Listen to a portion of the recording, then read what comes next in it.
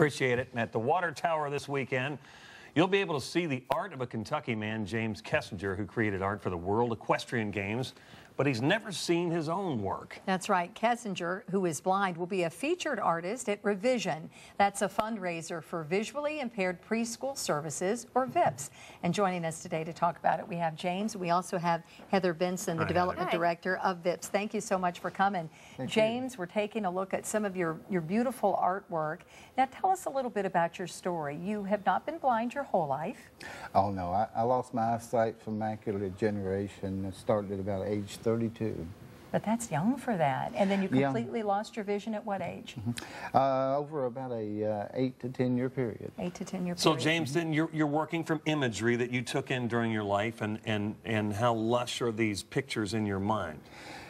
Well, a lot of my work is from images that from my visual life, but there's another part of sight that doesn't include, what you're able to get through these two orbs, that it's manifested in your mind.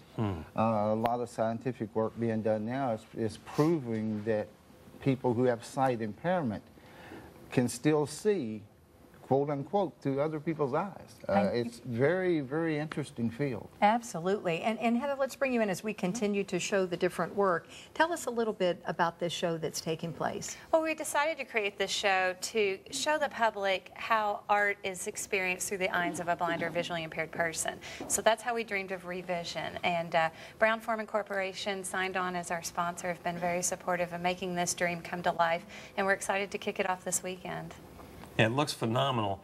And James, some of these works we see they're just touching, they're moving, and it's fascinating imagery for us to consider the artist's source. Well, thank you, thank you.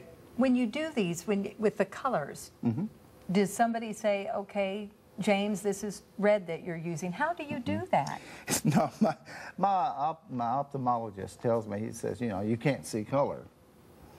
And I said, well, yeah, I can. I don't see it the way you see it, but I remember red, I remember blue, I remember green.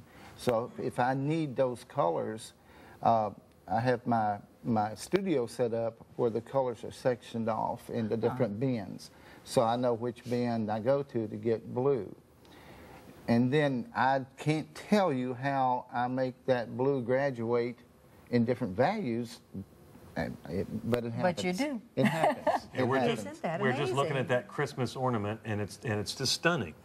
The detail in there is gorgeous. Sometimes the Lord makes up for what you don't have by giving you things that other people don't have. Well, that's a fascinating thing, and that's the point, I'm sure, that you absolutely want to come across in this, Heather. Exactly, exactly. We have paintings, and we have sculptures, and we have textiles, so all kinds of tactual elements to this show. And we just want people to, we want to encourage people to experience the art by feeling it.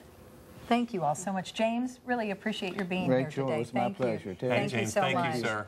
And to let you know, you can attend the Revision Kickoff Cocktail Party this Friday night at the Louisville Water Tower at 7 o'clock. Tickets are $25. James's art is part of a month-long exhibit at the Water Tower that will end when it is auctioned off February 18th. And you can find more details at vips.org.